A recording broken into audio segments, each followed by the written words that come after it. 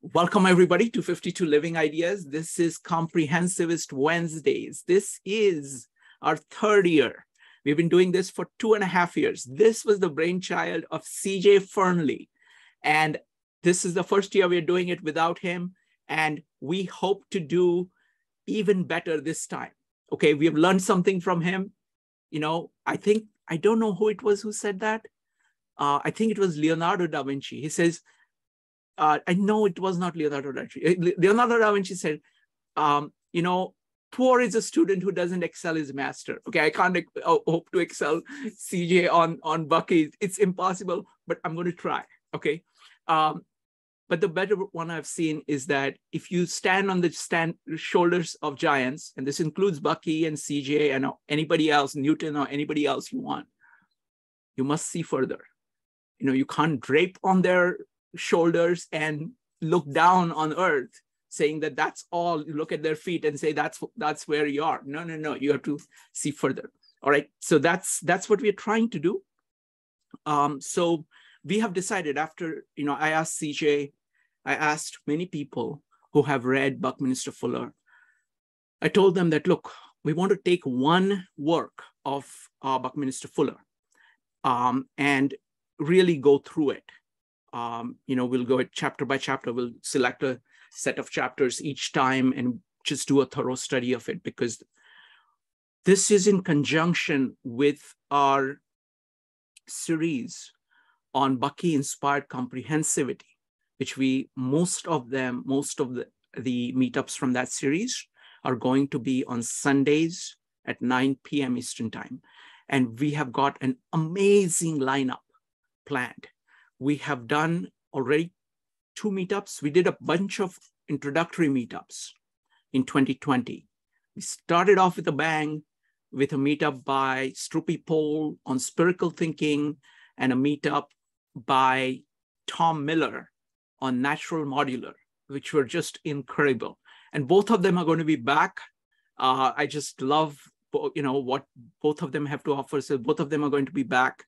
Struppi is going to be back this Sunday, Jan 8th at 1 p.m. Eastern time.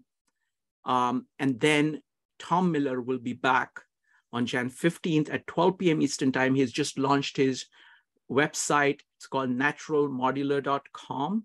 I'm going to put it in the chat again for anybody who wants it. And he's going to walk us. There is just so much material there. So much, beautiful illustrations of geometry and his insights, Tom's insights on geometry based on Bucky's geometry. And he's going to walk us through the entire website. He has got 6 portals, so we'll be going through all of that. But these are just the things that we had not planned before. But we have got an entire plan. We have got January, February, March calendar all planned. We've got a wide range of presenters and wide range of topics, starting with parallels between William Blake and Bucky. We've got by Daniel R. Friedman. We've got Peter Meisen talking about synergy. We've got Kirby Urner talking about dimension in synergetics, and it goes on and on. Okay, it's just amazing set of, my friend Rupali Sharma is going to be talking about the views in education of Bucky, comparing it to Montessori. We're going to come at it in multiple ways. We're going to have, Richard talking about social tensegrity. And these are just few of the ones, okay? And there are a lot more. And I have not even begun to contact everybody yet, because so many people have been reaching out to us. So we're going to do 100 meetups on Bucky, but in order to make the most of it, you have to commune with Bucky's own thought. There is no other way of doing that. All these people have taken Bucky's thought inside, in them, and have expressed what they can do with it. And that is priceless. But you will be able to make most of this series if you start reading, Bucky's own works. And we're doing Critical Path together to inspire people, not just to read Critical Path, but to read more things. I strongly recommend Operating Manual for Spaceship Earth, We did a series of meetups, which is already there in our Bucky playlist, Bucky inspired playlist on our YouTube channel, 52 Living Ideas. You can look at those, and it's a very short book, 40-page book. It's the best introduction I have seen to Bucky's thought by himself. So with that, let's talk about critical path. So today, we're just going to talk about why you should read Critical Path. And I'm going to ask people who are familiar with the book to first talk about it. So I'm going to start with Richard, and then Kirby, and then if Struppi is willing to talk about it. So the question is, why should you read Critical Path? You know, what did you get by reading Critical Path, and why should somebody read it? You're welcome to expand the discussion to your encounter with Bucky and where Critical Path fits in that. So Richard, Kirby, Struppi, and anybody else who has read the book, go ahead and type yes if you have read the book in the chat, and I will call upon you. So let's start with Richard. Richard. Well, thank you. It's quite something to be able to start off. And I'm just going to walk back in my own history just a little bit. My background is an academic and a practitioner in the field of social work. And I was introduced to systems thinking in the 60s in my graduate studies. And at that time, the argument was that systems are a set of interacting parts. And so after I started to work with the concept of systems, which really seemed to fit well with my discipline, I started asking the question of how many parts does it take to make a system? And nobody would answer. It was always, well, whatever number you want. Eventually it got down to minimum 2. And it was about 10 years later that I was introduced to Fuller's ideas and his thinking, and in particular through a very surface sort of reading and understanding of synergetics. But what really jumped out at me is that he answered my question. When I read his literature, the number of parts that interacting parts to form a system, he was very clear. The answer is 4. And that's when I eventually then was introduced to the tetrahedron and the structure of the carbon molecule and the essence of life. But Synergetics is a very difficult book, at least it was for me. I have many sort of bits and pieces out of it that have been very helpful. And it was Critical Path when it came along. It was an easier read, and it allowed me to sink my thoughts into more of what Fuller was all about. And I'll just give you a couple of examples. He introduced through that book for me the concept of livenry and weaponry. And of course, that's very critical in terms of social living, and to be able to have a focus on livenry rather than weaponry. But one of the interesting things was that I spent a 6-month academic appointment at the Tata Institute of Social Sciences in Bombay in 1994. And one of the things that really intrigued me was Fuller's reference to Thomas Malthus and the setting up of the British East Indian Company in the 1600s. And even though I was familiar with the concept of East Indian, when I went to India, I really became intrigued with why do we call Indian people East Indians, and why do Indian people call themselves East Indians? And that's when I came face to face with the time zones and the power of the British Empire. And so the zero starting point is in London. And so you have to go east and then south to India. So you begin to get that idea of India is south and east, or East Indian. The other thing about Thomas Malthus was his notion that you have to earn a living. And if you can't earn a living, then you don't deserve to be on this earth. And it kind of fit with some early social concepts about English poor laws and deserving and undeserving. So again, critical path helped me sort of dig into that deeper. The other thing about critical path, what was really interesting for me was his theory, his idea of where humanity started. And it was fascinating to read his section on thinking that it may in fact have been in Southeast Asia rather than in Africa. And I've always been intrigued with why that was the case in his mind and why all the evidence seems to point to Africa still. But anyway, that's just a couple of things that really got me intrigued with critical path and want to read it deeper.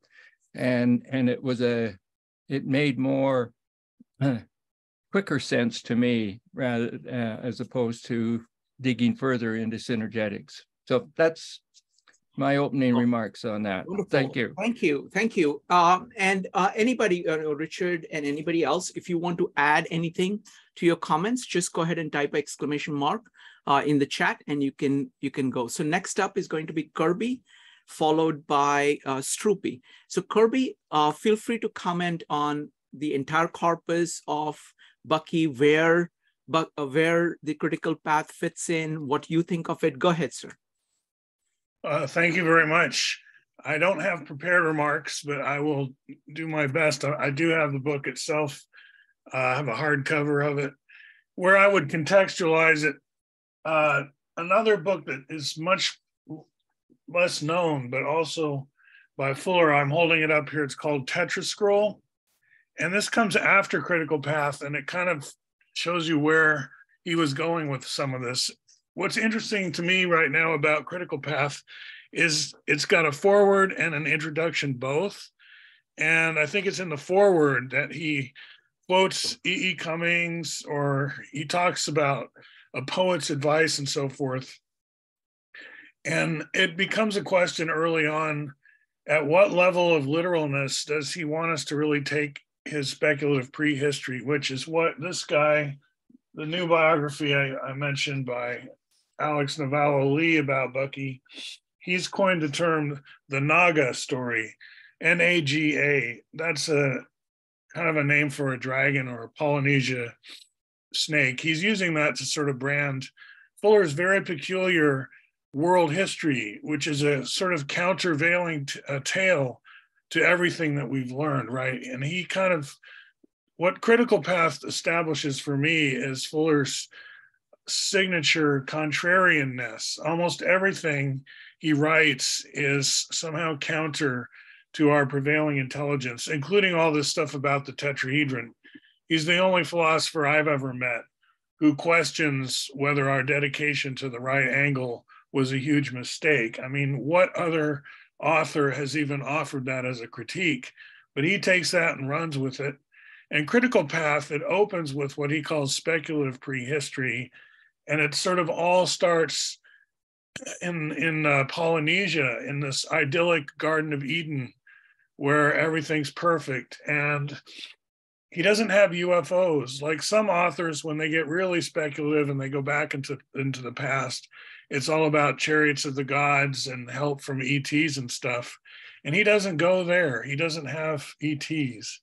But he does have a model of the universe in mind where intelligent life has always been here and it's like moves around somehow. So he thinks of us as somehow, he thinks of the actual stars as somehow being part of a big computer program that's somehow transmitting instructions, and that we are sort of the creation of sunlight somehow. And again, it's very cosmic. It's like you're reading some old time Native American story of the birth of the earth or something. To me, anyway, it comes across as very much mythology, but a refreshing one, because it wasn't so long ago that here in the West, let's call it the West, we were using the Tower of Babel as our creation myth in a way. It's about Noah and how there was no humans hardly because everyone got wiped out in the flood, and there was Noah and his family, and those people went on to establish the Tower of Babel community, which got very ingrown, and they're all thinking they could build a tower to God. And the confusion of tongues led to this diaspora where they spread around the world, and each one of Noah's sons is kind of behind a different race of human beings. And I only go over this because it wasn't so long ago that people took all that literally. In like the 1800s, this would be taught in school perhaps. And so here we are with Bucky, and he's just giving us this entirely different, sort of almost biblical seeming symbolic tale. And I think that's where he's kind of going with TetraScroll, which was actually printed on giant triangular. It was a work of art, and only a few were made. Some 50 were printed. A friend of mine has one of the originals, but TetraScroll was almost like a holy text, in that it tried to take the form of a giant stone sculpture or something like this. Anyway, Kirby, yeah. I have to interject here. Please tell us more about this TetraScroll.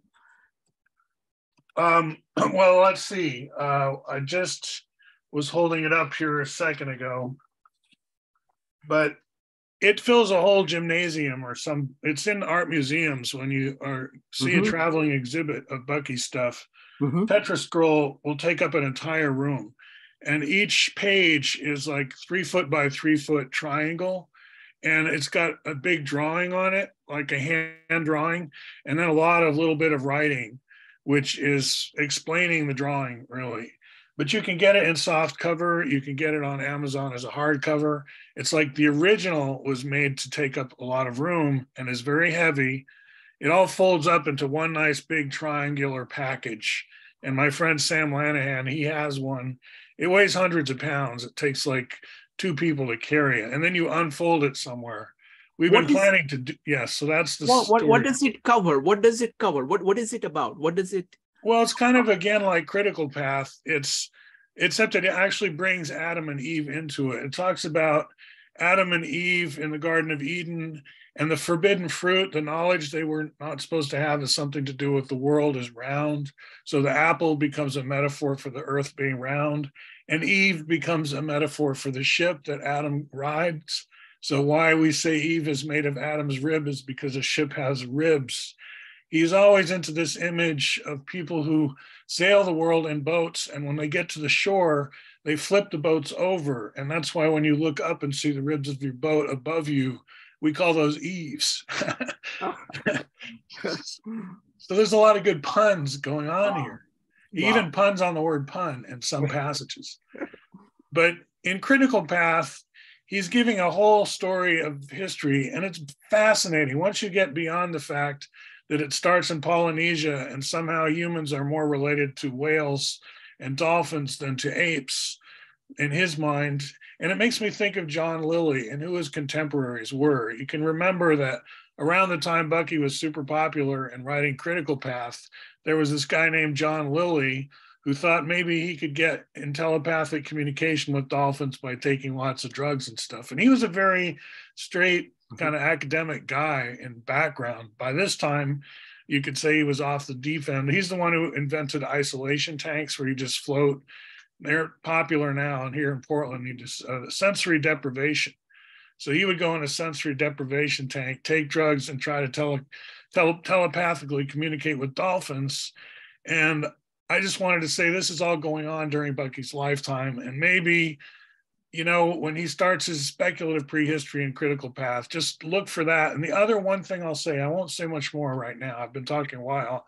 I realize that, but it's something to look at throughout Critical Path as you're reading it, is his relationship, how he's like, in what sense is he addressing US-Russian relations? Because that's big right now, of course. And he's growing up just like we did through all these decades of like tension and Cold War and Cuban Missile Crisis and all this stuff. And so in light of what's going on now in the world, read Critical Path as kind of, how does he deal with the Russians and what does he talk about? And how is that a theme? And I ask that as a question. I won't go on into what he says. But it is a history of the world. It's history of the world. It starts in the distant past and it goes on into the future. and gives us a positive vision of what we could do with the future. Because as we were just hearing, he brings up Thomas Malthus, and he thinks the really fundamental question we really need to ask ourselves is there enough, in principle, of resources, physical and metaphysical, to take care of people? Do we have a right to be melodramatic and tragic about our situation? Or is the planet well enough endowed that with our intelligence, we could do well for ourselves? And he comes to that as his conclusion, that in principle, we could succeed here as a species. It's not a dire situation of lethal lack of life support, even with the population and so on, but not if we just sit back and do nothing, right? It's like it's up to us to do what needs to be done. So Critical Path is also an exhortation, his usual, why he was popular, because people wanted to hear this message, which I think is a good one.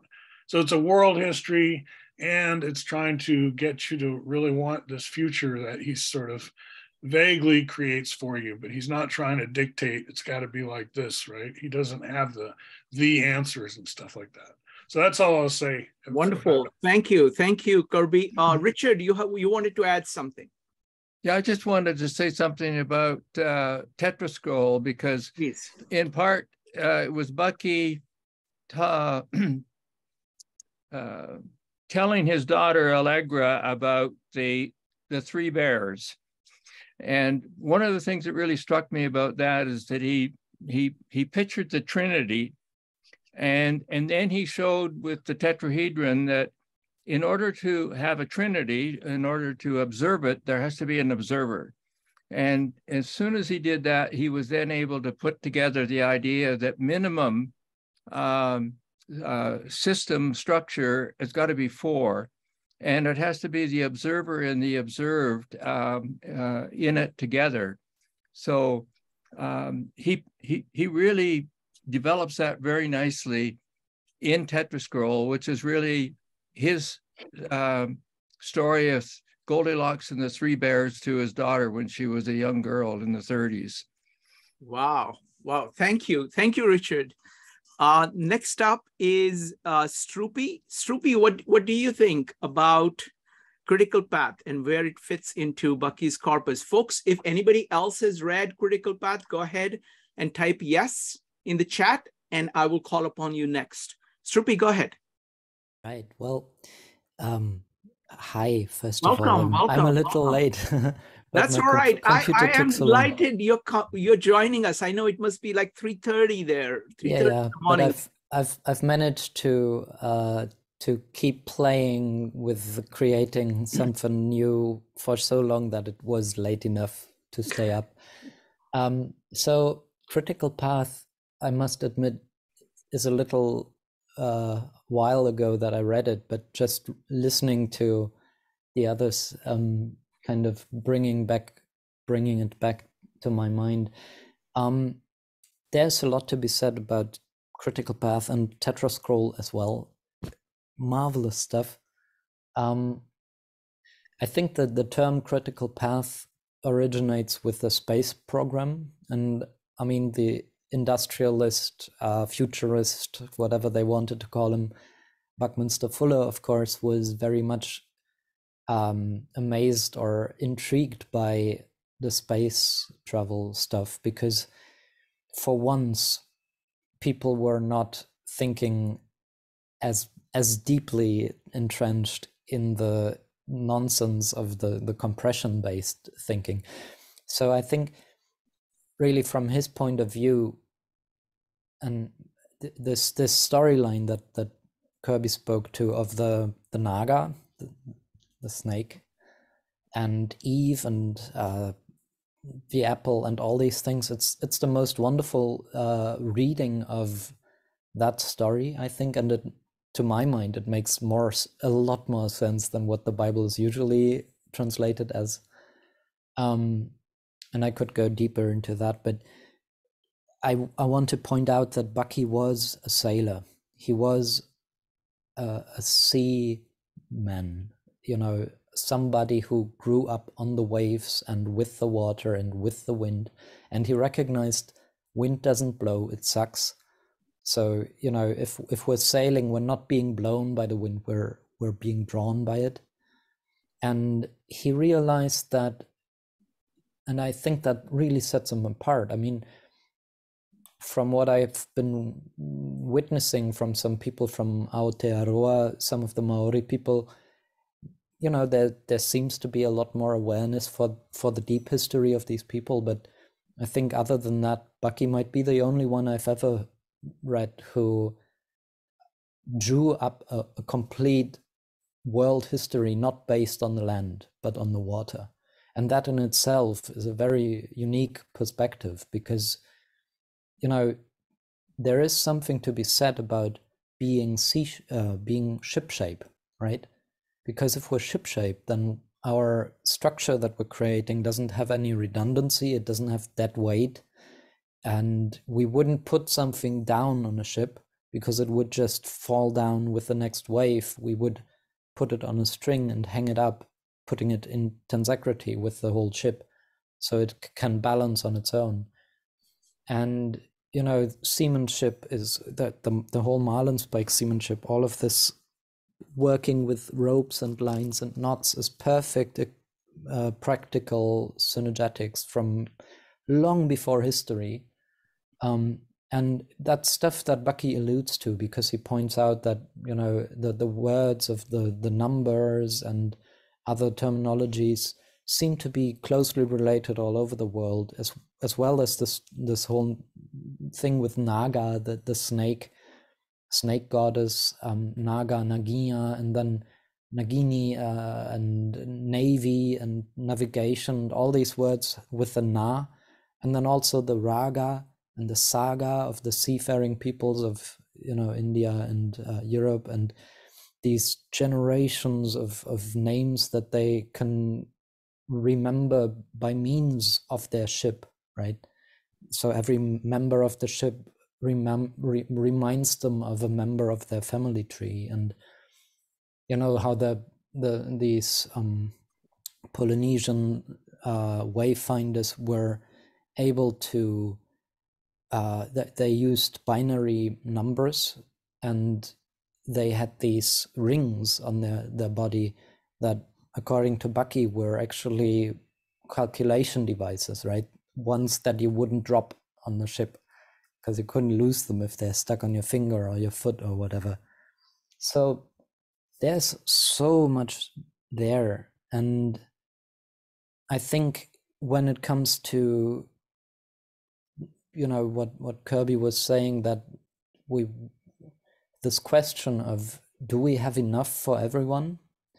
The answer is yes, but only if we don't waste everything in the pursuit of, you know, linear time and square miles of land that someone wants to fight over to own that so-called real estate, and then have this notion of cubic space without gaps. There's all of that is designing a world in which there isn't enough to go around, because nothing can go around in a box.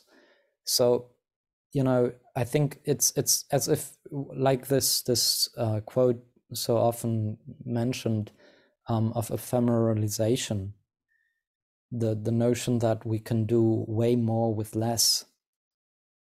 The inverse is true as well. If we keep on the mistaken path of Greek geometry and everything that comes out of that as a consequence, then we're doing way less with way more, right? And that is the story of our civilization, really, from Babel's tower to what we see happening today. And I think Bucky's thinking is a true antidote to that, because it gives a perspective, a whole range of perspectives that go well beyond anything that we've been conceptualizing and thinking about beforehand. And, well, maybe some more words about TetraScroll, because I really love that book. As Richard said, it's originally a bedtime story which developed over time. And I think in the very beginning he puts a disclaimer that says, you know, if you're a kid and you're reading this and there's words you don't know, please look them up in a dictionary. That's awesome, you know. But then that entire book, I mean, I've only had the pleasure of reading it as a Google book, but the introduction tells about the actual real books, and I don't know of that many other books that are triagonal or hexagonal in shape, so that sets it apart already, because if it's that shape, it's gonna fold and unfold in that scroll, in that tetra scroll. You can have one 4 eyes being the red part, and that keeps rolling up the tape that goes from the other that is unread yet. And there's these lithographs in it that Bucky drew by hand. And for instance, in particular, I think that the way he captures in those some of the essences of synergetics so clearly, and then also this whole storyline of this sea history.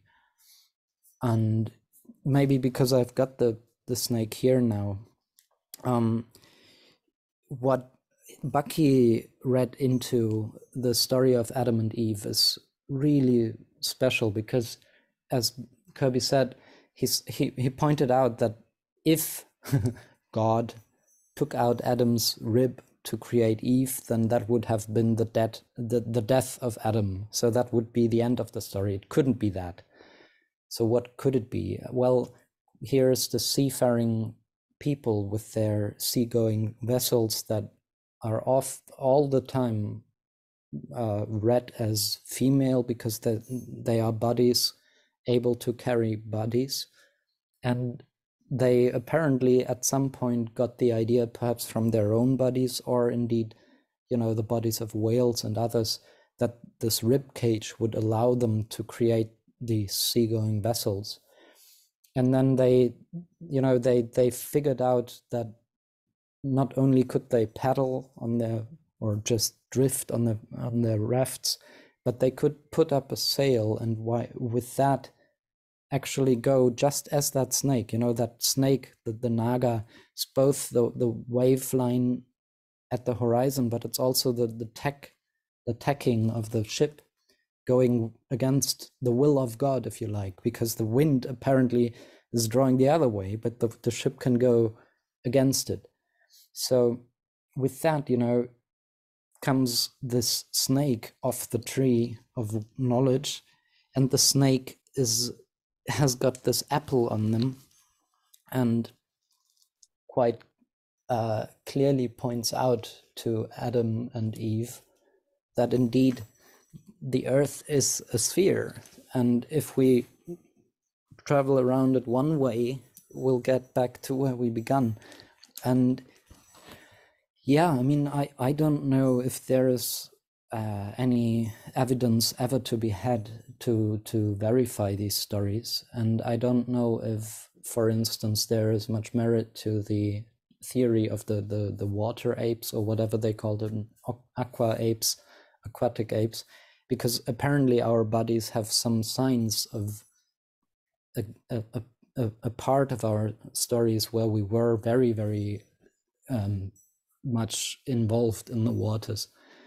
And these things are so hard to get at, because one quality of a truly synergetic culture is that it leaves no trace, you know, because it's treading so lightly.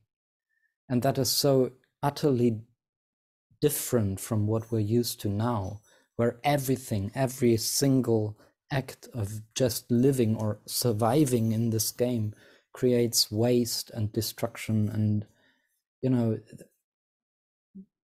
it must have been the alienation of the Europeans of their own roots that had happened because of the empires coming before and colonizing them in the old days, that they were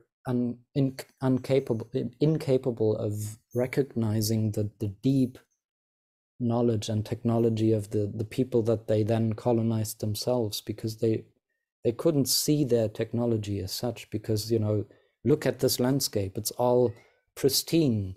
The waters are clear, abundant game, forests everywhere. Let's cut it down, make fields. And, you know, still, we wouldn't have had colonization and the age of empires and these things if it weren't for the ships. And Bucky is always drawing that connection back and pointing out how the enterprises, these companies and all of that might have been sort of like a corruption of a very old, ancient synergetic legacy that has been handed down through the hands and the lines of the sailors, which, you know, we find in theater and every place. But it's, yeah, I think it's a very, very interesting kind of read, and I'm looking forward to hear what you all make of it. Wonderful. Thank you. Thank you, Struppi.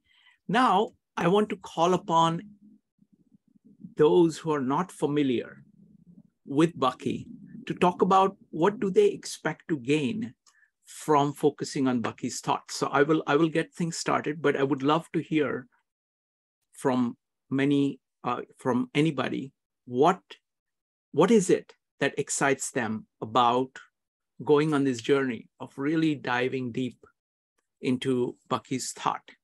Now, thanks to CJ, we have had more than a flavor of Bucky.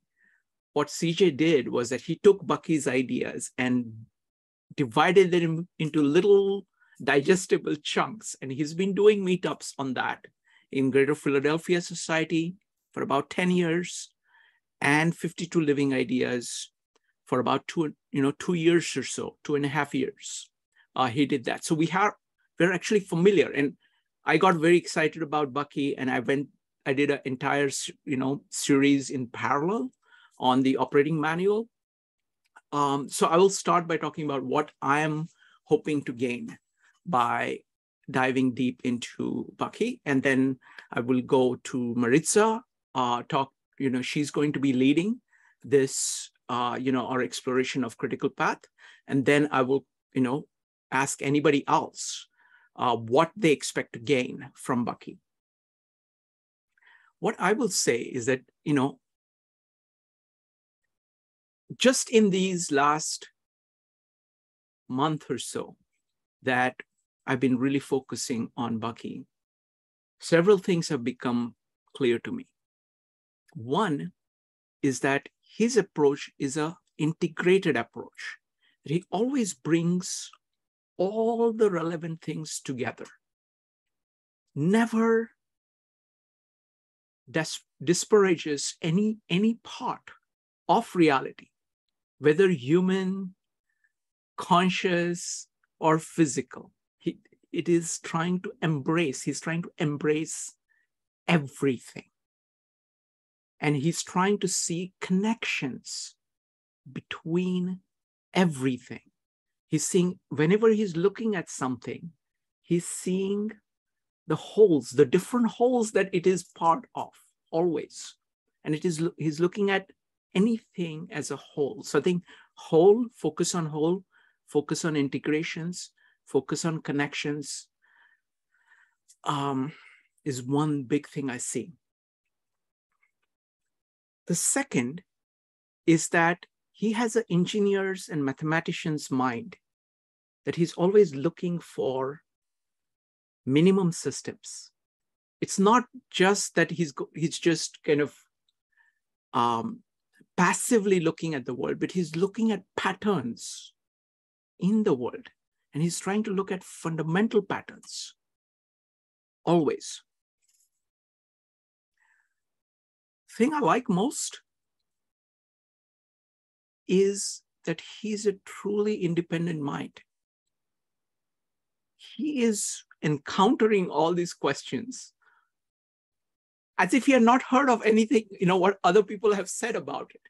And he's just looking at reality and say, what do I see? What patterns do I see? And he is speaking from his heart with clear conscience truth that he sees. He puts it in explicit forms. And he does. I also like the fact that he talks forever, okay? Because he's actually wants to communicate what he holds, not as a, slogan, not as just something, but he wants to actually tell you what he thinks. So many people who have discovered Bucky when he was alive always start by saying, I was at this lecture, it went on for 12 hours, and it continued and continued and continued. It's a mind really enthralled with this world and is engaging it in an authentic way with really powerful, simple ideas, and has the generous spirit of inviting everybody to share in them and to work together. That's what I like most about Bucky, even with this very small introduction. I'm just beginning to look at Bucky, and this is what I see. Maritza, what about you? So I am also a novice here. My introduction to Bucky was with the Greater Philadelphia Thinking Society with CJ, now for about 6-7 years. He's done, discussions on various topics where the foundation is Bucky. And the fascinating thing is that for a while, I wasn't even entirely aware that it was Bucky that I was learning about and looking at various topics with Bucky at the foundation. It took me a while to realize that that's what CJ was in fact doing. And throughout the years, I grew to, really enjoy hearing many of his perspectives. And so I started looking at, some of his works myself. Critical Path is not one that I had previously read. So I'm excited to be going through it here with you. I find that the best way to, I get the best out of reading a book when I have to be the one in the front, kind of helping to shape the conversation. For me, the most exciting thing is that I get to be the unknown face, but I will have all of you experts there to point out nuances that I may not have gotten or may not have seen.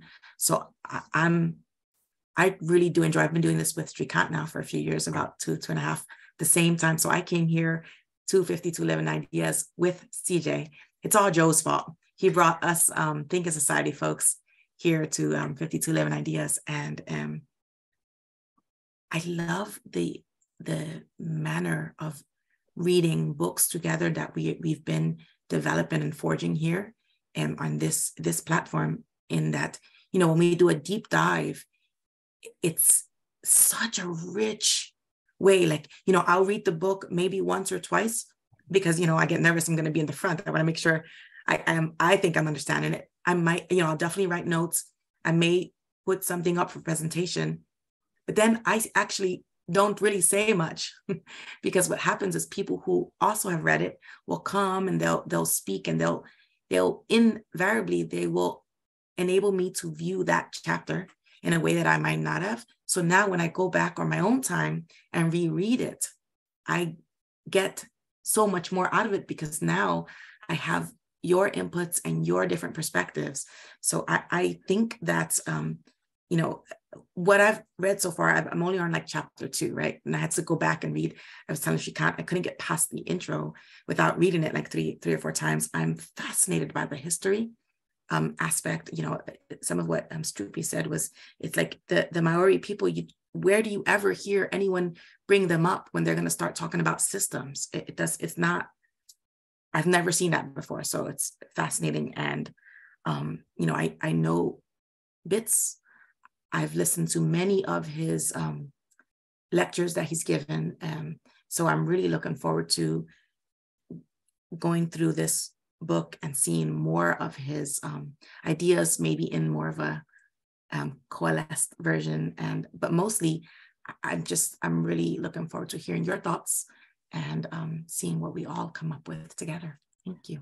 Wonderful. I would like to add one more thing, and then I want to invite others to talk about what they are excited about here. Okay. So the point I want to add is that we had 52 living ideas. We've done several things that have really prepared us well. For instance, we looked at Louis Sullivan. We did a really deep dive into Louis Sullivan. He's the guy who came up with form ever follows function. I mean, we have done 33 meetups, almost like 70 hours of real deep dive into his work. I'm a big fan of Louis Sullivan. So the idea of that you always start with function, you always look at forms as being the product of functions and never lose that. That's what I've gotten from Louis Sullivan. We've also gone through things like, we've gone through the book, The Design Way, which was one of CJ's absolute favorite books. And that has been amazing. Harold Nelson has participated in the meetups the author of the book has participated. By the way, he's coming next Wednesday, and he's going to be talking about his new venture of actually teaching design to everybody. This is in the same vein of Bucky, of saying that, this design is not just for architects. This is something that all of us have to be using all the time. And we can do that. And I'm going to be interviewing him on his new venture on the new school that he has just launched. So I'm very, very excited that he'll be coming. He's become a very good friend because he's been watching us do meetups on his work. He was here for almost every one of those meetups. And so that's very exciting. So let's go to Kirby, followed by Lisa. Kirby. I'd be okay if Lisa wants to go first because I've talked already. Let's do that. Okay. Lisa, go ahead. Okay, I joined this not knowing how relatable I am to CJ's thinking and also Bucky's process thinking, systems thinking. So I'm excited to learn more about the spheres that I watched yesterday's video of that man that was just speaking. And I see that how I break things down and build it up, how I may have 6 eyes in my view and may be missing the other 2, 8 or 12. And I think the dialogue and the books and the deep dive will help me grasp the things that I'm missing. And I can't believe I found you guys. I talk in such weird terms because I make up all my vocabulary for the way I think. And these new terms are so relevant to what my vocabulary is. But I'm very excited that you're showcasing this for the year or more. Thank you, appreciate it. Wonderful. Let me actually call on people. So anybody, Brian, Becky, Evanique, Judy, if any of you want to share why you want to participate in this, I would really appreciate that. So we're going to start with Evanique, followed by Becky. Evanique? Yeah, I heard CJ talk about Bucky all the time, and I'm like, who is this guy? And, I never attended the Bucky meetups. And then, I hear so many people get so much out of it that I'm just curious to see what I will get out of it. And I have to say, at the beginning of the year, let me ask you one question. Yeah. You did not know much about Louis Sullivan. What did you? I did not know anything about Louis Sullivan. What did you get from Louis Sullivan? Oh my gosh. Okay, so from Louis Sullivan, first I got the form follows function narrative, which I've talked about before, but the biggest thing I got is that Louis Sullivan was his own mind. He thought in ways that were so different from other people. And I think the thing I admired about Louis Sullivan is that he was true to who he was. You know, he had integrity. He believed in his work, and it didn't matter if he made money. You know, he would do what he needed to do to survive. But he was so dedicated to his work that it was almost like an obsession with him, because that was what he was here to do. And he knew that. So I think that's what I loved about Louis Sullivan. And you know, like I said, him being a man of integrity, but it was also being an architectural mind. I always think of math for some reason. I'm like, you have to be really good at math, and I stink at math. So I'm like, there's no way I'm going to get something out of this. But he's also very artistic. And I think that's one of the reasons why I ran away from Bucky, because I was like, oh, that sounds mathy. I don't want to do that. So I was like, no.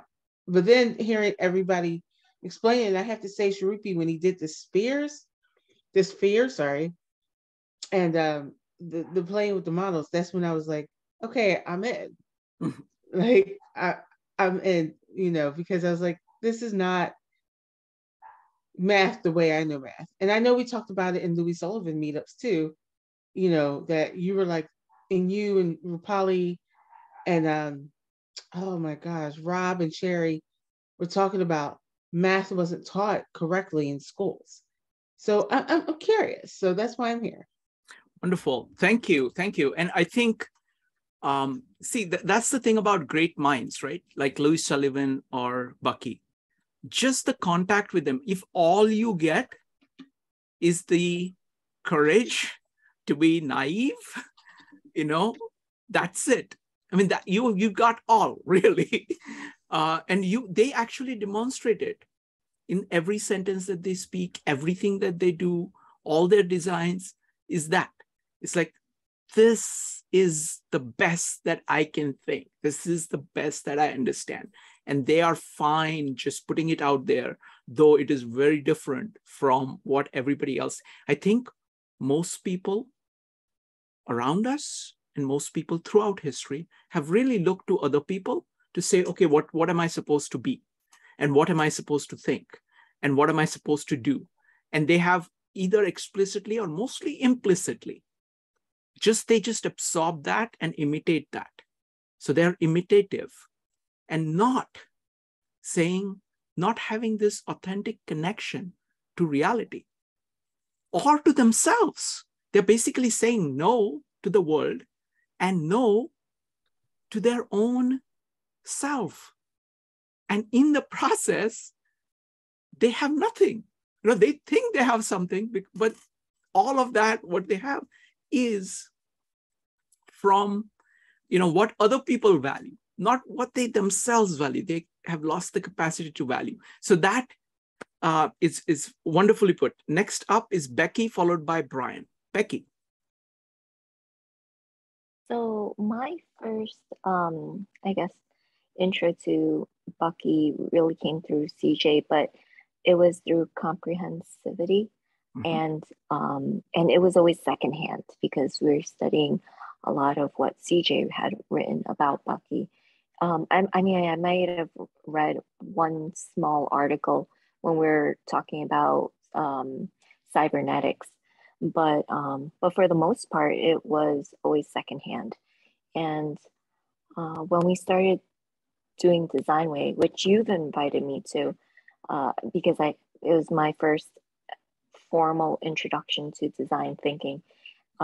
It was so different to have all those concepts laid out, and I didn't realize that a lot of my trial and error and discovery of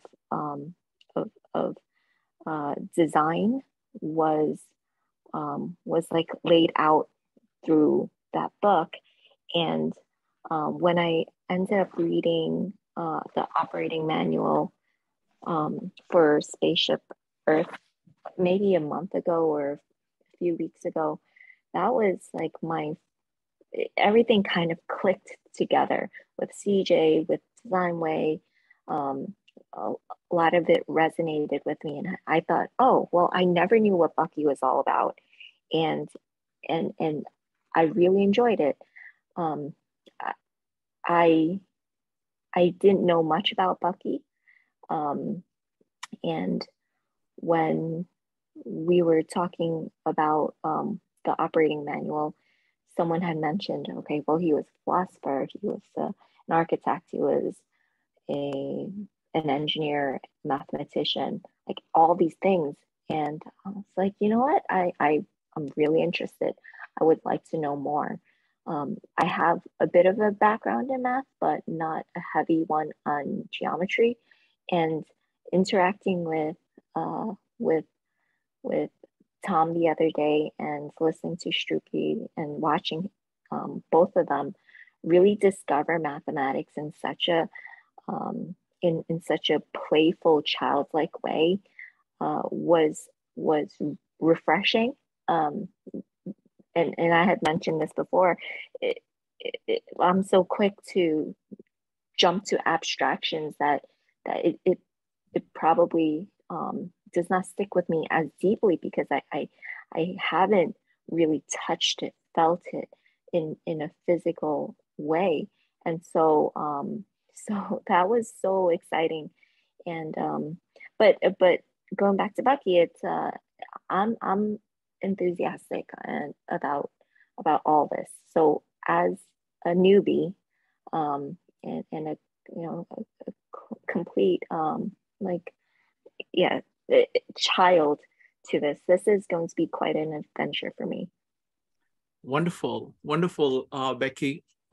Just glad to have you here. And so what I want to point out, so we're going to go with Brian, Judy, and then Kirby and Struppi. Brian, go ahead. So I like the, my initial understanding is still my same understanding and my same interest, and that is that he, just as you've said, you've drawn me in with this going from the whole to the particular. But what I would add to it, what is intriguing me is that as opposed to some of the old wisdom traditions that we've been looking at, he's doing it in a modern vernacular, dealing with current topics, which I think is going to be really exciting. The other thing I've kind of picked up on that I think is also exciting is that he starts with his observations of nature, and the tetrahedron, I think, is an example of that. And he's observed it in nature, so he's trying to apply it in his individual endeavors. Individual endeavors in the real world. And in that way, his efforts are not so speculative. It's more, he's staying in touch with reality. He's going from the natural reality to the man-made reality. I think it seems to be in a very healthy fashion. And I think I don't know the details yet. I've been very encouraged by Struppi's talk and Tom Miller's talk. These are examples of how other people are running with these ideas. Very, very exciting and encouraging. But I think that these kind of thinking, just as Struppi has flagged and some others, is that when you think this way and try to think in a manner that's consistent with the ways of nature, then you don't get caught up in these dead end thinking of lack of resources and the kind of panic and concern that can lead to that leads to violence in many occasions. So I think it's his way of looking at things, starting with observations of nature and building on that, trying to build a real world based on that is very encouraging, very exciting. Wonderful. Thank you. Penny, would you like to add anything? Oh, yeah. I'll just say, well, I'm totally new to Buckminster Fuller. When you mentioned him the other day, it was like a name, like I knew I'd heard it, but, you know, I couldn't tie anything with it. And when we went in the first meeting, they were saying something about the geodesic dome. And I was like, oh, yeah, I remember the dome, you know. But so I was intrigued. I did read The Spaceship Earth, and that was the only thing I've read. And, but I mean, I was drawn in, you know, because for one thing, he's very strategic in his thinking. And for another thing, he seems to be kind of very positive, where there's so much negativity in the world right now. And that, you know, that we're not in a world of scarcity, that we have the potential to have everybody live well. And, you know, he bases this on, you know, since he, I guess, is engineering or architect background. I mean, you know, like concrete examples of things that he's thought of. But I think that, and just then I think that idea that, you know, he says a lot of what the current culture is, and, you know, that you need to shift that way of thinking. But it seems to be in some way where, you know, we could move forward and actually try to make things better for people, rather than just kind of sit and say, oh, you know, like the world is falling apart and climate change, and oh, look, now they're having a lot of rain in California, and, you know, things are going to get worse and worse and worse, and there's nothing we can do. That he really feels that man, being the mind in the universe, if he uses his mind, can, you know, improve things. Wonderful. Thank you. Thank you, Penny. Next up is Judy, Kirby, and Struppi. Judy. Thank you. Thank you for this wonderful opportunity to express my desire to continue studying Buckminster Fuller. And I started in the 1970s and early 1980s as a New Age eco warrior.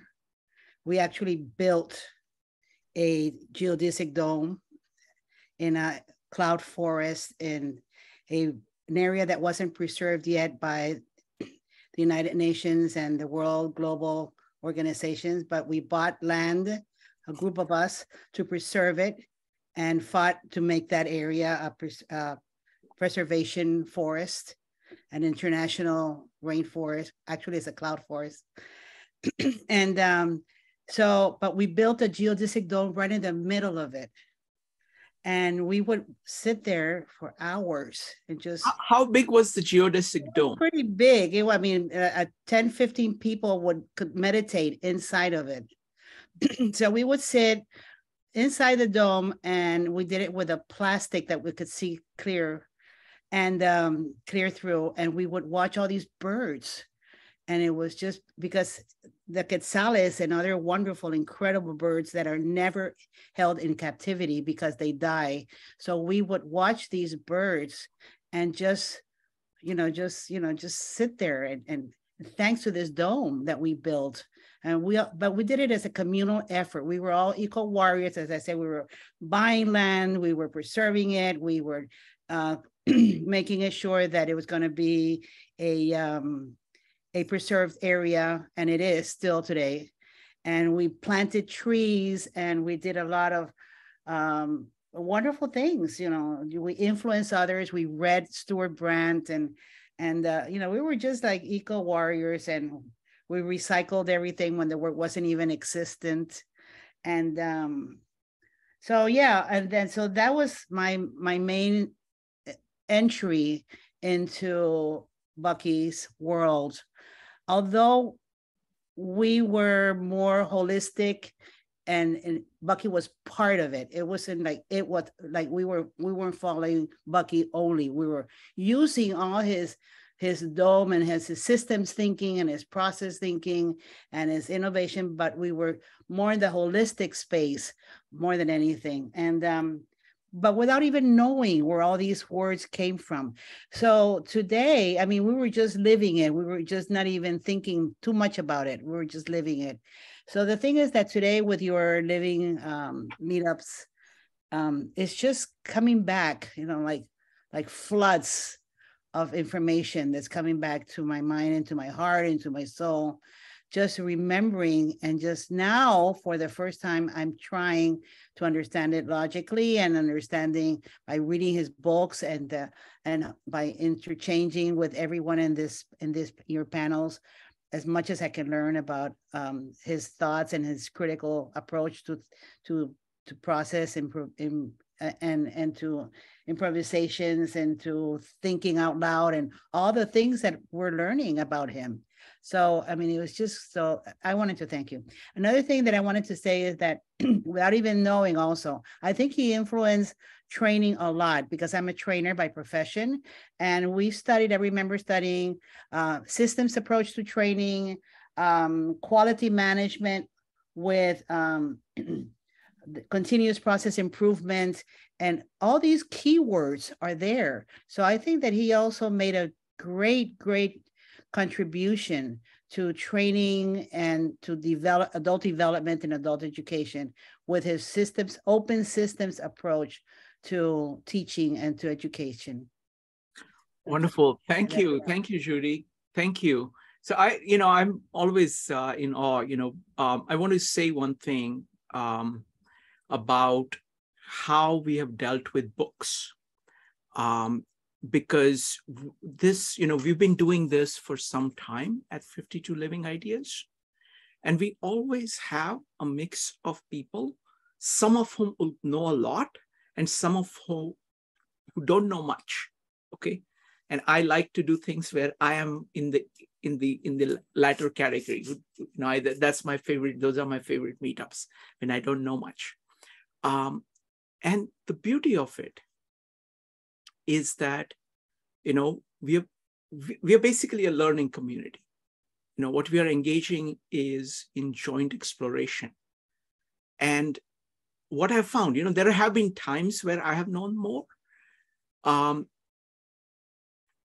Invariably, people who know a lot come off from this experience saying, oh, I had not seen this. I had not seen this, because people are genuinely asking questions from a perspective, from an angle that they may not have seen.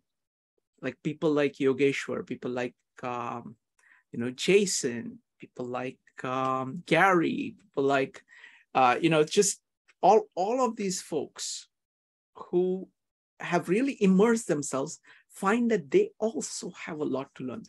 Partly because the topics that we choose, the subjects that we study are incredibly deep, rich.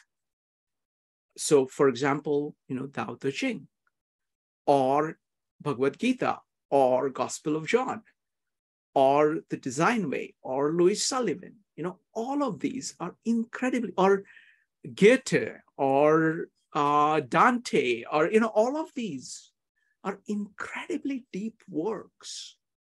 And what we're doing here is actually a much older tradition of the scribal age, where instead of just you sitting in your room with a personal copy of the book that has come off the printing press, you're actually going to a book and you are reading out the book, you're speaking to others. It's a group of people, all of whom are focused on a work, focused on reading something, talking about it, and then writing something on their own, in their own notes, keeping track of everything, and then coming back and speaking about it. So there is this loop of oral communication that envelopes the work. And that is a way in which you can make these works part of you. you can build it into your thoughts, your emotions, your actions, your intuitions. So it is a very, very powerful way of approaching it. And we are going to do the same thing for this book. All right, let's go to Kirby, followed by Struppi. Kirby. Oh, thanks for letting me talk again. I'm really fascinated by everyone's, I like the freshness of these meetups where people haven't studied this stuff a lot. And I do the same thing. I really like your Gospel of John stuff that you're doing. I haven't joined in person, but I'm watching some of these YouTubes. I see where you've got your tetrahedron going. And Shrikant, I really like your diagrammatic approach. When you take up a thinker, you think and you kind of really have these powerful diagrams going pretty quickly that I also find it accessible and useful and helpful. So to take Bucky's work and sort of percolate it through a group like this is a very exciting experiment, and I'm looking forward to how it goes. And I wanted to echo what you said, Shrikant, about his openness. And just the first sentence of the foreword of Critical Path, he writes, "It is the author's working assumption that the words good and bad are meaningless." This kind of echoes Nietzsche, actually, Beyond Good and Evil, but he's about to tell the whole history of the world and who are the good guys and who are the bad guys. And that would be typical of a history, but he's not really demonizing anybody. And part of his good future for humanity is that, we didn't get there by proving any one particular group we didn't get there by force, I guess you could say. He's open to everybody, and therefore it's not about human nature that he picks a fight with. He's telling himself since 1927 that he wants to help all humanity, but instead of preaching to us about how we must reform our inner nature or change our ways, he's very accepting of humans, and he thinks design, and therefore why we call it the design science revolution. Don't change the human, change their environment, is what he's often famous for saying. Two more things. Critical Path, look for the pattern where he talks about the sea people, the sort of pastoral people who are on foot with their animals. He says following their animals. I like this. It's like if you're a pastoral tribe, you go where the goats go and you sort of travel the world on foot. He makes that like a cultural motif. We have the seagoing people, and that's where your great pirates come in later, an operating manual. You've got your people on foot with their farm animals, and then you've got who he calls the horse-mounted bullies. And I think of all those paintings I've seen of a great general always on a horse, right? Or the Mongols, the bullies, the attackers are the horse-mounted bullies. Anyway, he's got these big patterns going. They're very fun. And he lived a long time. So a lot of Critical Path is him putting it together through his own eyes. Just to say again about his sort of liking people across the spectrum, there's passages, if you dig into his own autobiography and stuff, where he's in Chicago in his younger days. He's already been in the Navy, and he's hanging out with Al Capone's people, right? These are the liquor runners. This is Prohibition. And he's like hanging out with these gangsters, and he's drinking and he's hanging with them. And he's like, I understand these people. I get it. And I've also had lunch with JP Morgan bankers. He's like saying, I cover the spectrum. I meet these people from all walks of life. And what I notice about me is I kind of get along with all of them. And I kind of want to try to explain each side to the other side. And this often gets me in a difficult position. It's like, I of all people need to learn to do my own thinking, or I'm really going to get in trouble because I'm such a pushover for all these different sort of tribes and so on. The last thing I'll say is Philadelphia. What is his connection to Philadelphia? On the cover of Critical Path, there's this other name, Kiyoshi Kuramiya, and I put some stuff in the chat. He's worth tracking and getting a sense of his biography, and this fact that he worked with Bucky says a lot, because he's a major activist, a civil rights guy, knew Martin Luther King very well and all these things. And I got to meet him a few times when I came to Philadelphia. And he had come to Philadelphia to study architecture, and he'd found Lloyd Kahn and somebody, but then he found Bucky, and he felt he'd really found the great mind, the architect that he wanted to study. And so that was, he moved to Philadelphia. Buckminster Fuller Institute at that time was in Philadelphia. And there's a lot of Philadelphia in the Bucky literature. I guess I'll end at that point. Wonderful. Thank you. Thank you, Kirby. So Kirby is going to be presenting his deck on dimensions in Synergetics. CJ told me, CJ had very specific instructions for me. He planned everything. So it's like he said, you have to approach Kirby and get him to present his slides. He has this amazing deck, and Kirby's going to be presenting it on 29th, I think. Yes, January 29th. Yeah, I'll just say about it, Fuller kind of branded around this 4D, and the whole late 1800s, early 1900s, there was a lot of talk about the fourth dimension. As you know, Einstein picked up on it. I mean, it became more established as to what we mean by it. But what I talk about in my deck, just to be brief, is it never did settle down to just one meaning for a fourth dimension. There's the Einstein 3 dimensions plus time, but then there's what's called extended Euclideanism, where you can have as many dimensions as you want, and linear algebra math will take you there. And so there's already 2 different meanings of 4D, and I'm going to argue that with Fuller, given his contrarian approach to everything, he's going to take it yet in another direction, what we mean by 4D. But he's not trying to contradict these others. He's just, here's another way to talk. Math does not have to boil down to the one and only sort of totalitarian one right way to talk. You can have 3 or 5 different maths, no problem. Okay, so that's a preview. Wonderful. Thank you. Thank you, Kirby. Next up is Struppi. Yeah, thank you. Oh, I can't begin. It's so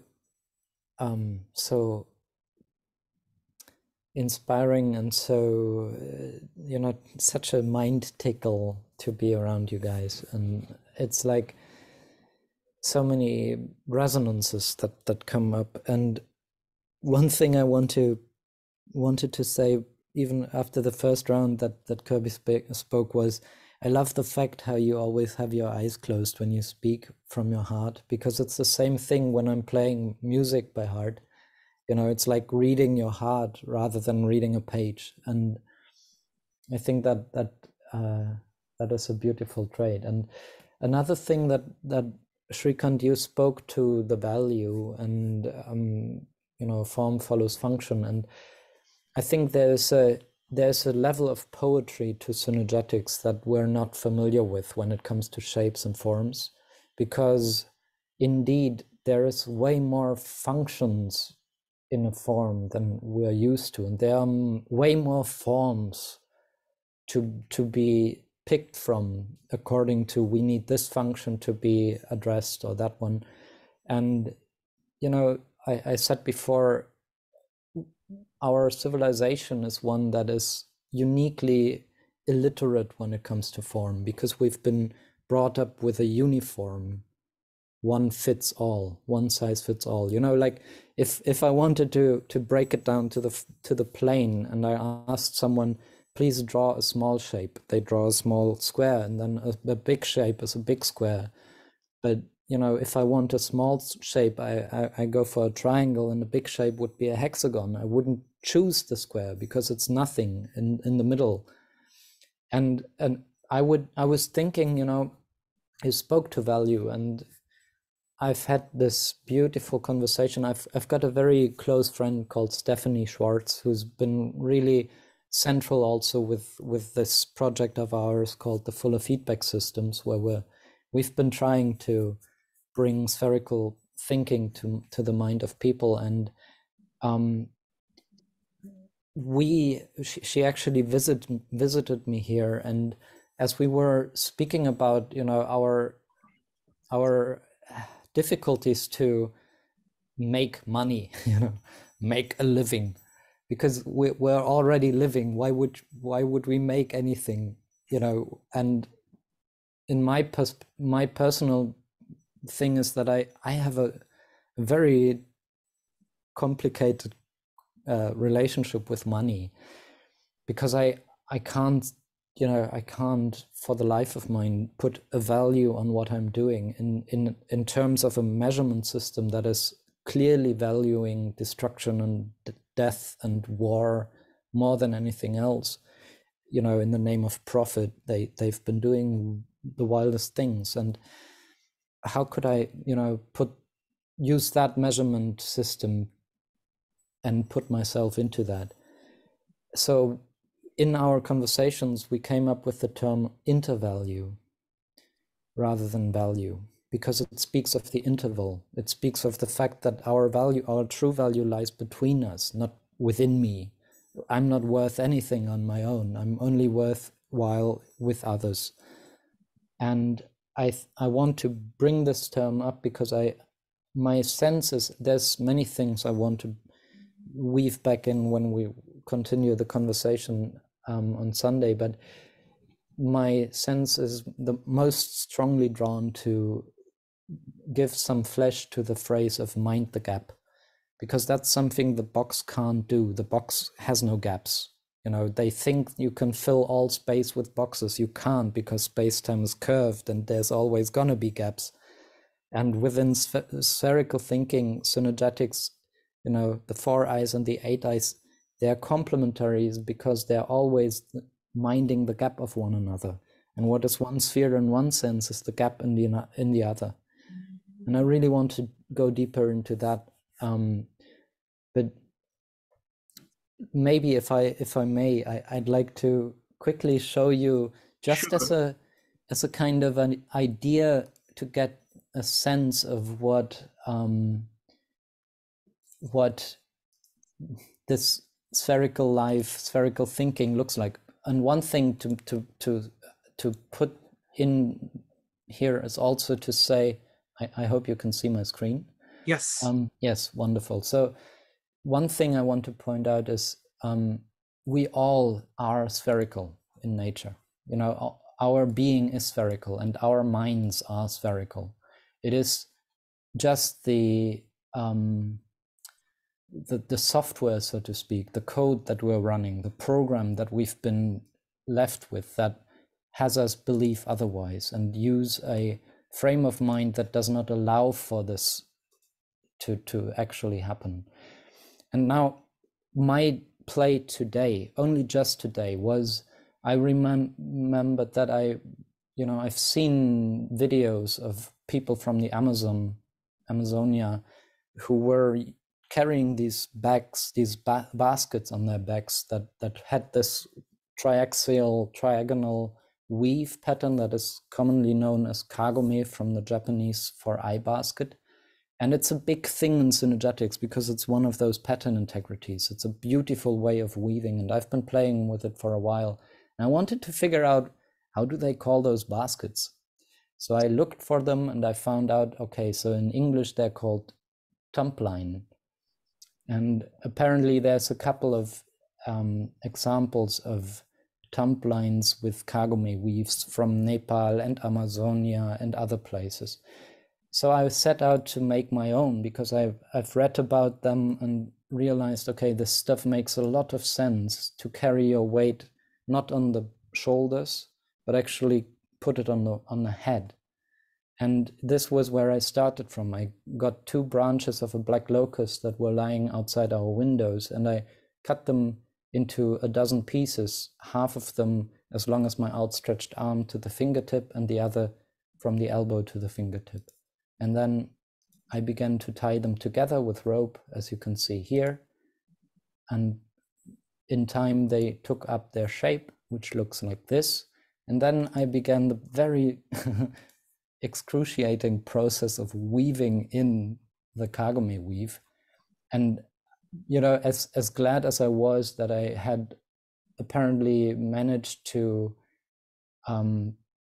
teach myself the pattern of making the shape itself, the frame, very well now. I apparently can do that now. I'm happy to say. But the weaving, I had so many, so many weaving and weaving and unweaving. And in the end, I've finished it. So this is what it looks like now. And you can see it's a wildwood structure, just as my tree ship is. The whole thing is dynamic and alive. The whole thing moves as one, which is to say all the members move. You know, it's not stuck and not rigid. And the whole thing is following the same weave pattern. Both the branches are and the line in there. And the idea is that you have this thumb line that you put on your forehead just above the hairline. And with that, you integrate the weight that you're carrying with your fascia. And you've got the load not on your shoulders and on your back, but actually spread out over your entire body, over the, yes, integrated. And this was what it looked like when I then went and filled it up with wood. And I think this might be most definitely more than half my weight, if not all my weight. And, you know, there is just line and branches. The only thing I did to the branches was to cut them with a saw, take off the thorns and twigs with an axe, take a draw knife and strip the bark, put some notches in with a carving knife, and then strung them together with the line. Nothing else. You know, I'm tempted to say no trees were harmed in the making of this, right? And I think that's just to give you all a sense of how, you know, Synergetics isn't just what it looked like in Bucky's case, you know, this industrial mass production, aluminum, plastic kind of thing, but actually it runs way deeper than that. It is something that if we had never learned about the cube thing and went into that, we would all be familiar with it intimately, and our world would be a very different one. And these things that are possible with that frame of mind are possible independent of time. They could have been done by our earliest ancestors, whether they were in the seas or on the land or wherever, and they are still valid and very, very useful today. So that's wonderful. Something. Thank you, Struppi. So really looking forward to Struppi is going to be back this Sunday at 1 p.m. Eastern time. This is going to be part 2. And I invite, if you have not watched the first video or you were not there for the first meetup, please watch the first video. And Struppi, you're welcome to take it whichever way you want to go from there. Again, please take your time. We really love what you're doing. So thank you. Thank you. I just wanted to point out one related thing, you know, that came to my mind when Struppi was showing, you know, these people carrying these heavy weights. I had gone hiking, you know, when I was in college, I'd gone hiking in the Himalayas, and we hiked pretty high, and we had some Sherpas with us. And the thing that really I was completely struck by was not how they were carrying stuff. That was very interesting, but just the way they walked. Because it's not just, this design is not even about making things. It's about how you use your body. And these people, they have the way they place their foot kind of pointed a little bit outward, the way their knees were a little bit bent instead of being locked, and the steady rhythm at which they walked, with which they could keep walking for a long, long time with minimal effort. They very easy, like whenever they were walking, because this is, of course, you know, not a path. This is, you know, a trail with all kinds of ups and downs and uneven things. And they would actually, you know, be thinking about where to put their foot, what distance should be between the 2 feet. And so they were actually, that was designed in them. So it's really, really fascinating to actually pay attention to what you're doing and bring all of these principles to bear. All right. Yes, Go yes. ahead. And if I just, I think what you said there is so true. It is knowing our own bodies, but our extended bodies too. Knowing our mind, but our extended mind, because that's really the unspoken truth within Synergetics, is that our body is universe. It's not just our inside this flashback thing, but our entire universe is our common body, and our mind is not kept within us, but we're immersed within it, and everything we do is an extension of the mind. So as we learn by means of our hands, the shortest way from one heart to another is through the hands and the eyes and the mouth and the ears of one another. And with that, we can not only regain so much about what it is to be us, but there's so much more we can find there that we can share with one another. And I am so happy and so grateful to see that with this group.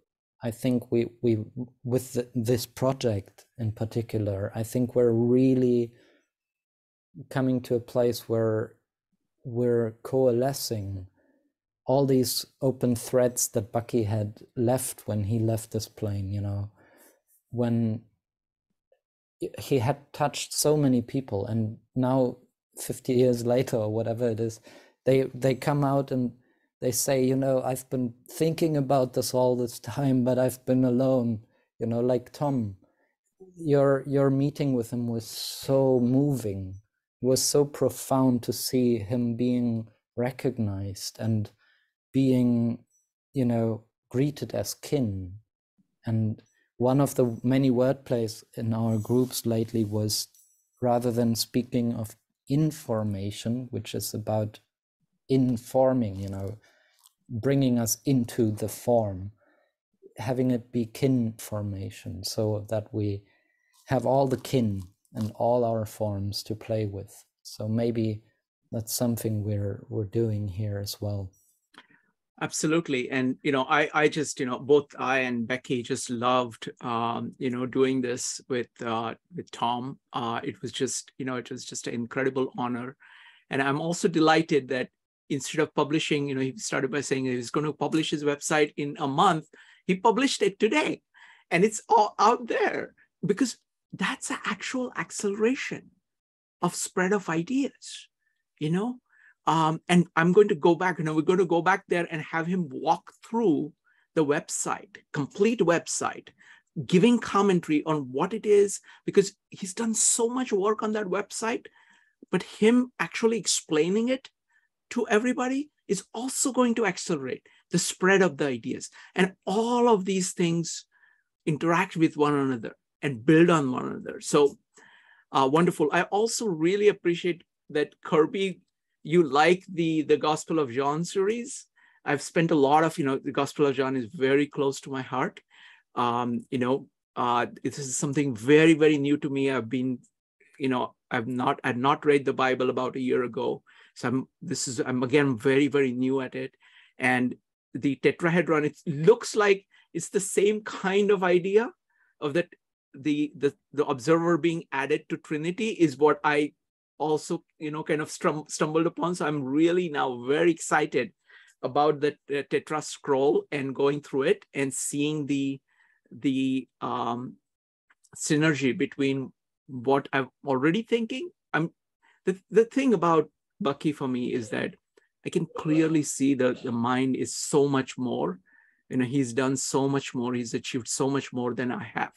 So it is like saying, because he's far more systematic. I think mathematics is far more integrated part of his thinking than mine is. So I'm able to kind of see that, okay, you know what, if I get this, and it was very clear to me when I was talking to Tom, because Tom is so handy with all of these shapes, just like Struppi is. So it's a way of interfacing. See, what happens is that you can interface with reality in multiple ways. And we have some strengths which we bring, but there are other strengths too that are possible for us, human beings. So what this does, this kind of interaction does, is that it opens our eyes, because if you approach something by a certain angle, maybe some things are easier to see than other angles. Like some people said, okay, I don't know whether I will be able to take CJ's approach to things, like Lisa was saying. But the great thing about CJ is that he said, look, there are these 4 on-ramps, and 4 on-ramps actually map very well to these 4 different functions, 4 different approaches, one using thinking, one using kind of camaraderie kind of feeling, one using being able to manipulate things, and one being able to kind of intuit, see very deep insights of this. And some people kind of naturally gravitate towards one or the other. And what we are doing is that we are actually doing this. We are systematically cycling through. When I'm actually scheduling the meetups, I'm kind of trying to make sure that many, many different angles are covered. So some things are going to speak to some people more than others. And because of that, they're going to go deeper into it. And as you go deeper into it, you will actually get more appreciation of each of them, because all of them are actually leading to the same thing. So I just love this. So this is just fantastic start. So we're going to start with the first set. Maritza, have you already given some thought to what we are going to start with, or you will announce? So firstly, I want to tell you the schedule. We're going to do critical path on the 2nd Wednesday of each month. Okay, from February on, all the way, because this is Comprehensivist Wednesdays. First Wednesday of the month, we do improv by Mike Amori. The second one is going to be Maritza leading critical path. The third one is going to be Sanjay doing meetups on neuroscience. And fourth one is going to be Phil working on language and what we can learn from language. So I want to ask Maritza. Maritza, do you want to talk anything more about the, about what people can do, what we should cover? Do you want to cover? Do you want to say something about that?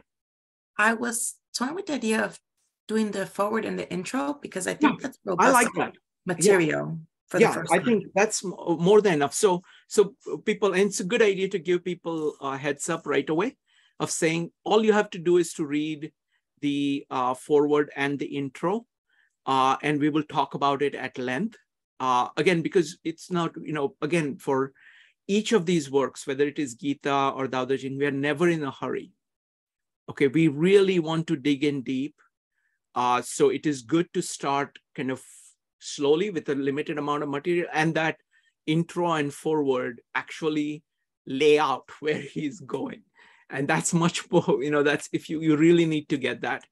And again, we're going to have people, I want to invite everybody, even if you have known Bucky for a long time, I promise you that you will learn from this experience. It will energize you. And that has been the case for everybody who has presented, because what happens is that the audience here, the participants here, firstly, it's not an audience. It is participants. Everybody participates. There is a tremendous amount of participation, and it's a very rich participation. So what we are doing for the Bucky Sundays is we are doing large, kind of significant presentations with deep discussion. Here, what we are doing is mostly deep discussion. So we will typically start by, this is our general pattern. So we're going to be reading introduction and the forward. And we will go ahead and we'll start by saying, okay, what did you get from it? And we will hear everybody's comments on that. We might start with people who are very, very deep into it first in order to set the stage, and then let everybody else speak. But please feel free to speak, in order to kind of make your thoughts clear. I strongly recommend writing and taking notes. I use bullet points, which are very effective because you always have so many things to say. Bullet points allow you to make sure that you cover that. Also, when people are speaking, you can keep track of the things that really speak to you, because you will have opportunity of doing seconds. So first, everybody gets to have their say. Then everybody gets to talk about what they learned from what everybody else has said. So it'll be a very rich discussion, and we'll walk away with a lot. So that's what is planned for the Wednesdays. Marissa, if do you have anything more to add, or would you like, can I go ahead and talk about the meetups coming up? No, go right ahead. I think that's the perfect setup. All right.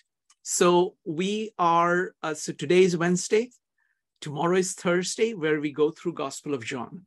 Gospel of John, we are looking at the farewell discourse. We've got Gary, who's doing his master's thesis on chapter 13, and he will be talking, and we will be, join us if you would like.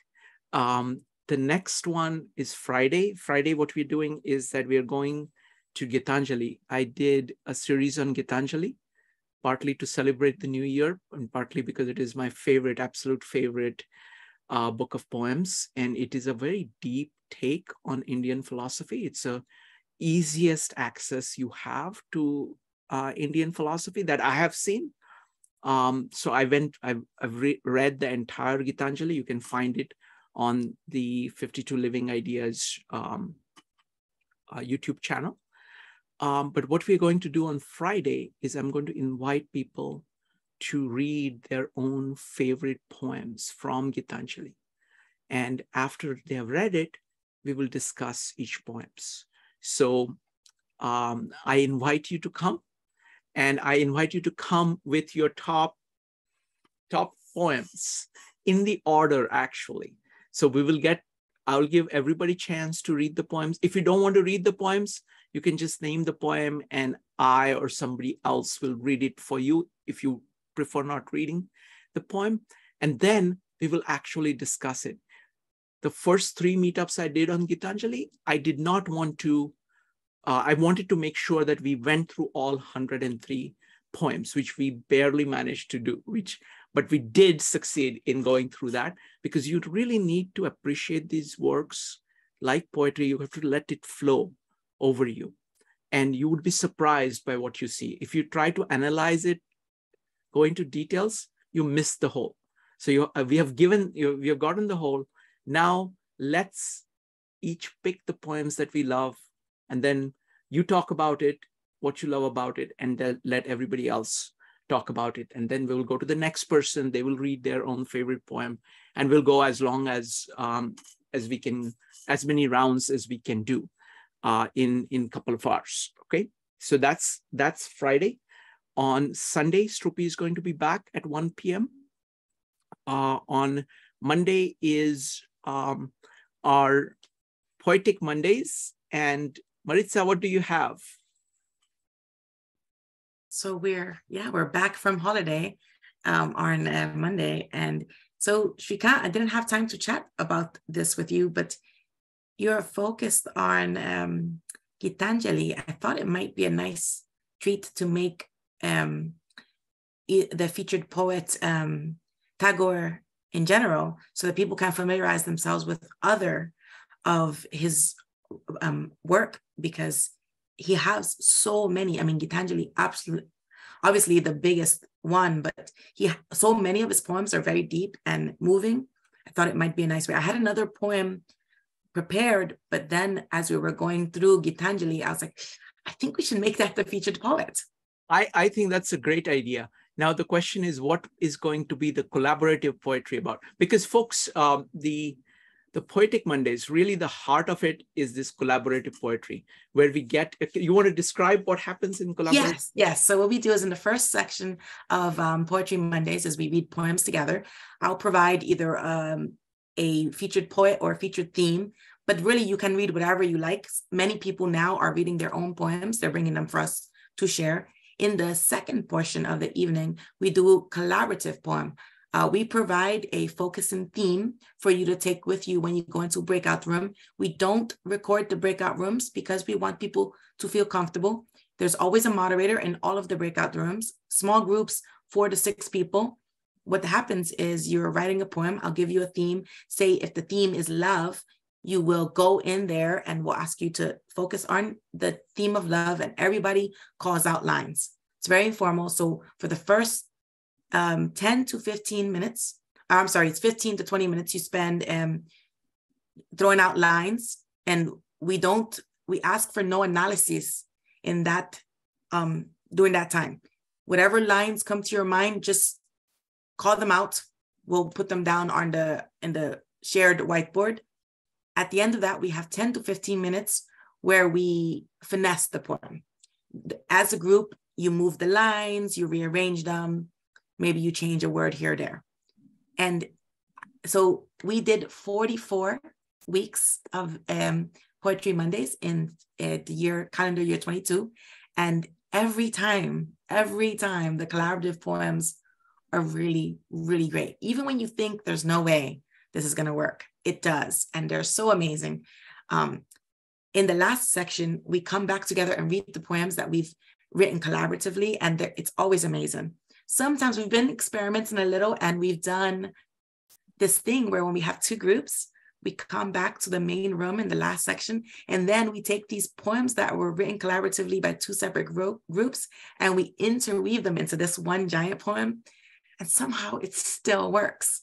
So it's fascinating, and it's almost like magic, how it just comes out. And you have all these people who, in the very first week that we started Poetry Mondays, they're like, I don't know anything about poetry. I went out and bought this one book at this store, and I opened a page, and that's the poem I'm sharing with you.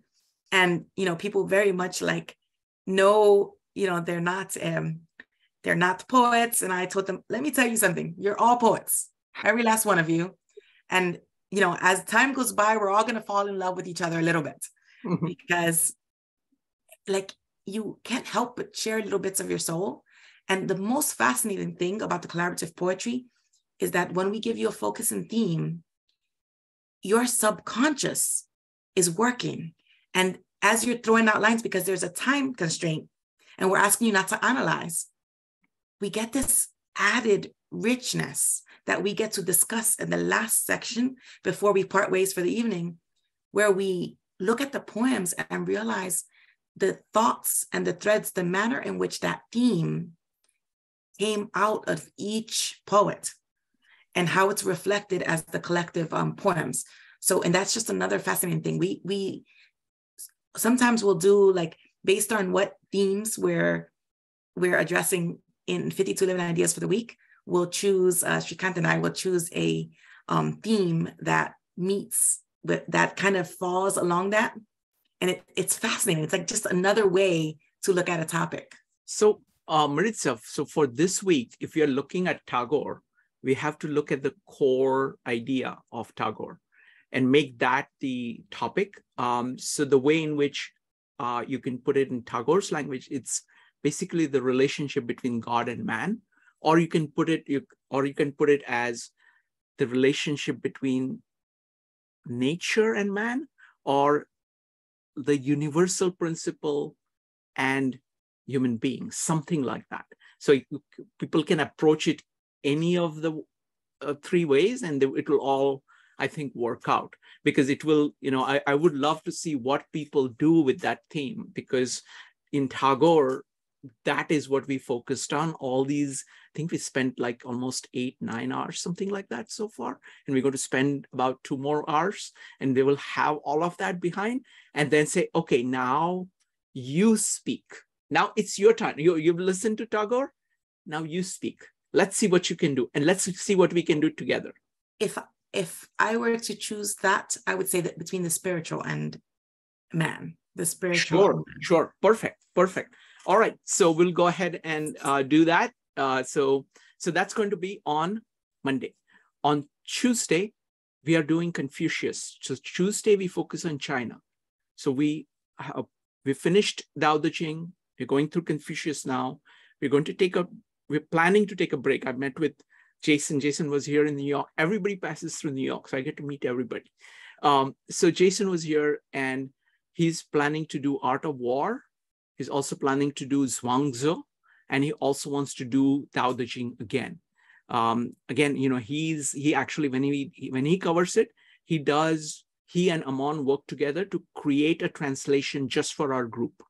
And he goes through character by character and talk about why has he put it this way, and what are all the other translators doing. Each person reads the translations that they like, and they talk from it. And then Jason and Amon talk about their own fresh translation that they do every week. So that's going to be on Tuesday. On Wednesday, don't miss this. Harold Nelson is going to be back. Okay, I'm just so delighted.